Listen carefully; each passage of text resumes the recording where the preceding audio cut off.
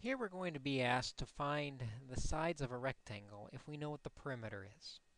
It's important that we know the formula for the perimeter of a rectangle, and that is we take 2 times the length plus the width.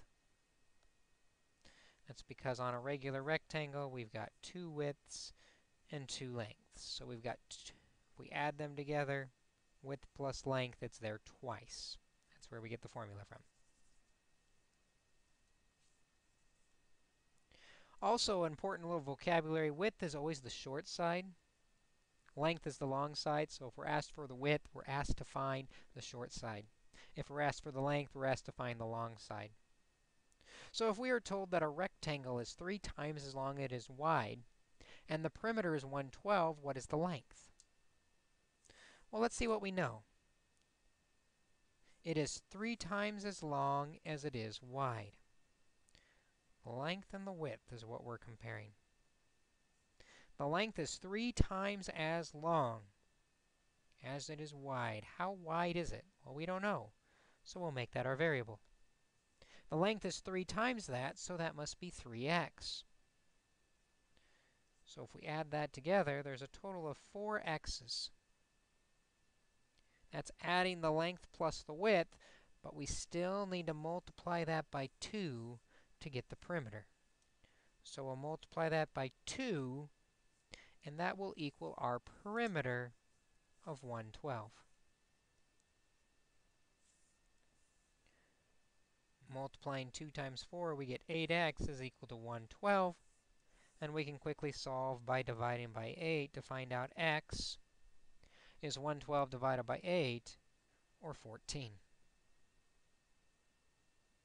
But that's not the end of our problem, because the length is what we're asking for. The length is 3 times x, 3 times the 14, which is going to be 42. Putting some units on there, 42 centimeters is the length of this rectangle. So again, how we solved that is we represented the length and the width and added them together, and then we multiply by 2. Let's try another example where we see that process worked out.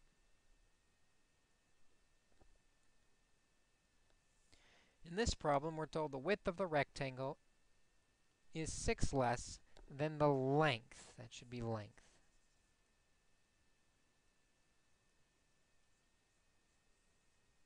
If the perimeter is 52, what is the width? Well, let's see what we know about the length and the width. First, we're told the width is 6 less than the length.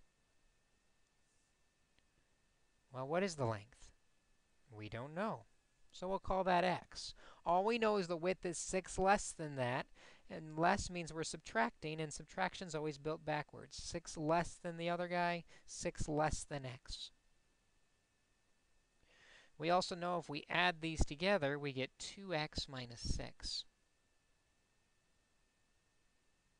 For perimeter, we take length plus width, and then we have to multiply the solution by 2 to equal the perimeter. What is the perimeter? 52 centimeters. So let's solve it. Distribute the 2 through, gives us 4x minus 12 equals 52. Adding 12 to both sides, 4x is equal to 64. And finally, dividing both sides by 4 gives us x is equal to 16. The question's asking, what is the width? So I go up here to my width. My width is x minus 6. 16 minus 6 is 10 centimeters, putting the units on there. 10 centimeters is the width of this rectangle. Again, with perimeter, we add the length and width together and multiply the result by 2. This will give us an equation we should be able to solve from there.